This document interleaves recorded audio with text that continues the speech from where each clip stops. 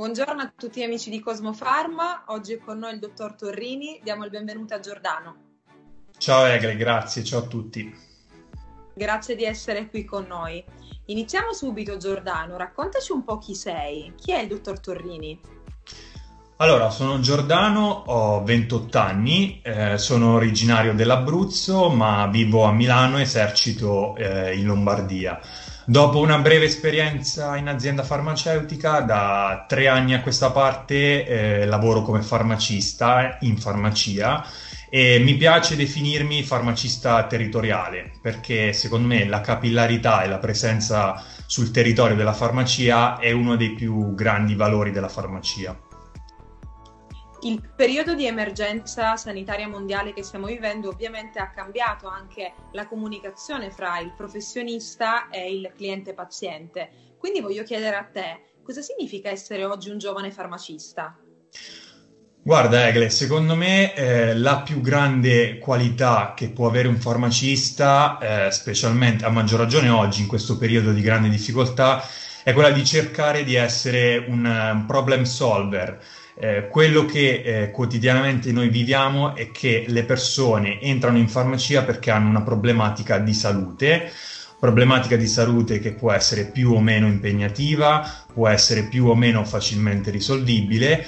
E questo è uno scenario che si ripete quotidianamente. C'è una persona in difficoltà che decide di rivolgersi ad un farmacista proprio in virtù della capillarità, della presenza sul territorio della farmacia, che la rendono quindi facilmente accessibile, e il farmacista cerca di essere di aiuto come può. L'aiuto può concretizzarsi semplicemente con un consiglio di tipo sanitario, può concretizzarsi con la vendita di un farmaco da banco o di un integratore, con la dispensazione di un farmaco con ricetta, o anche indirizzando la persona dal giusto professionista, indirizzandolo dal medico quando si ravvisa che la problematica è più impegnativa. E tu sei vicino ai tuoi clienti anche attraverso la tua pagina Facebook che è super seguita. Quindi voglio chiederti in che modo i canali social fanno parte della tua vita professionale. Allora, la pagina Facebook di Farmagia è una pagina che è stata creata ormai da più di qualche anno, l'ho creata nel novembre 2018.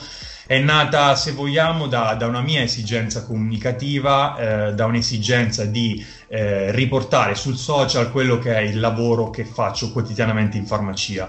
A me piace definirla un'estensione del mio lavoro al banco, per cui con la mia pagina social cerco per quanto possibile di dare informazioni su un farmaco, su un integratore, e informazioni in generale su quello che è il mondo della farmacia, cercando di essere quanto più possibile d'aiuto alle persone, così come cerco di esserlo tutti i giorni a banco.